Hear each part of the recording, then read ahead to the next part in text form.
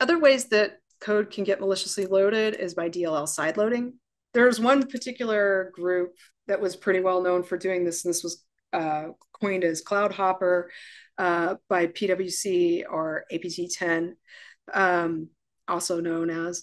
And there's all these known security tools, and they focused on them because, one, I mean, it's a legitimate tool. When you're loading an application, there's something called a DLL search order. And what will happen is when you're loading the application, usually what will happen is it tries to load the DLL if it's like right next to the application. And if it's not there, then it has like a known search order that it's going to look through. And it might be like, starting at C Windows System 32 and some other folders, and just kind of look at all these various locations until it finally finds that DLL and then it loads it. But there's a higher preference for, the DLL being right next to it or somewhere else higher in the search order.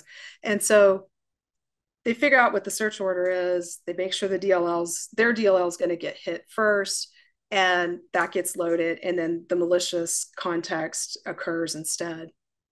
And so they targeted a whole bunch of different things, various McAfee applications, VMware applications, just a whole bunch of them. And they crafted all these different DLLs, and these DLLs would do other things like reconnaissance or, just offloading files or whatever. And so the way that we saw it was there were some McAfee applications, and then all of a sudden you see them like redirecting into a file. So we had EDR, we could see this happening. And so it gets very curious, like, why is this McAfee antivirus thing like redirecting into a file? What is that file? And you start digging in a little bit, and you're like, oh, this is, a list of passwords and, other computers that are on there and all this recon stuff that they had done. And so then you start looking at the application. What is it loading? What are the DLLs that are being loaded? Oh, there's this one DLL that doesn't look right. And you start looking at that and digging into it.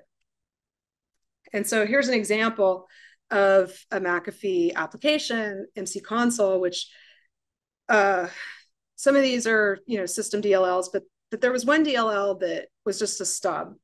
It was console.dll, and it had this function of DLL w when main.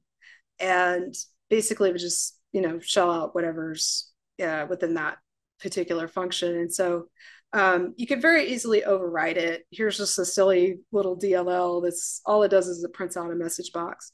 It's like, here, I'm just seeing if I can bypass this DLL. And, sure enough, you do. So you run it, console.dll is right there within the search order. And this malicious DLL comes out. And basically that just shows how that works.